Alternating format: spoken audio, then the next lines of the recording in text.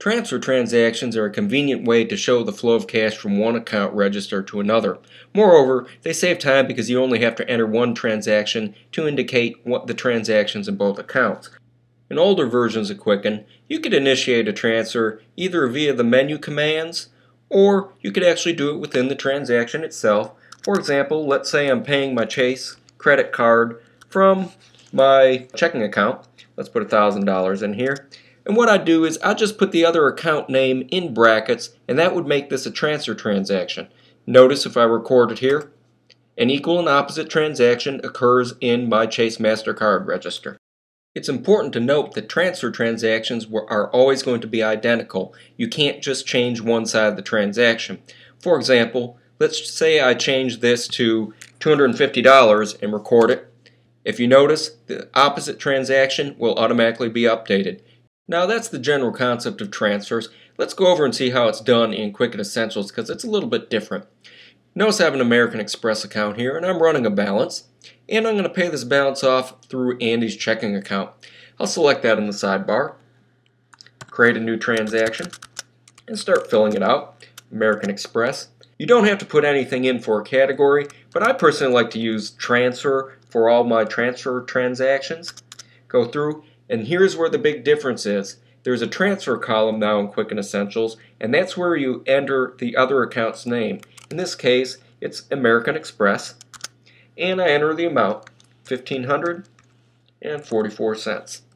Record this transaction, and you'll see the little arrow, and if you go over to the American Express account, you'll see the equal and opposite transaction there, and the resulting zero balance. If you go into the reports, let's just use a category summary for the last month, you won't see these being listed in the money in or money out section.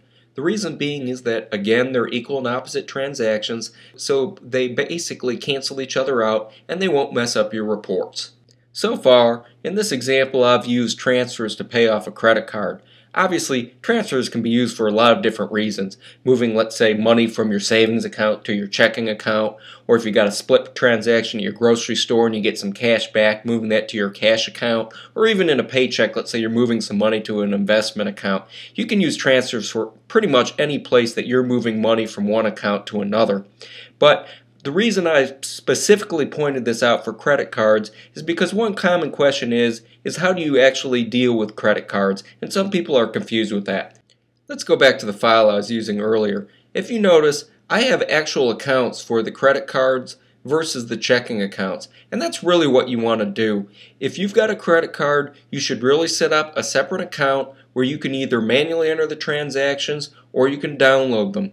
That way, transactions will actually categorize for every individual transaction where the money is spent. That way you can track your cash flows.